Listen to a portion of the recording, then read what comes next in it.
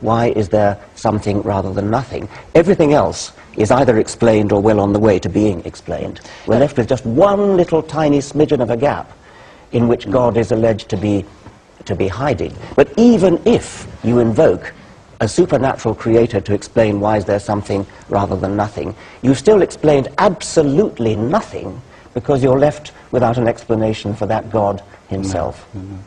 Now, this argument on Dawkins' part, I think, is quite inept, because philosophers of science recognize that in order to recognize an explanation as the best explanation, you don't have to have an explanation of the explanation.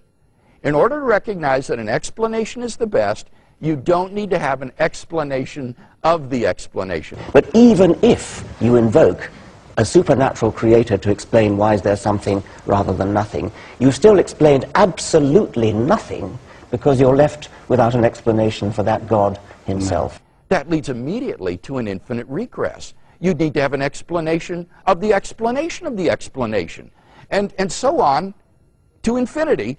You would never have an explanation of anything, which would destroy science. So that Dawkins' principle, if adopted, would actually be completely destructive of science. That's how inept this argument is.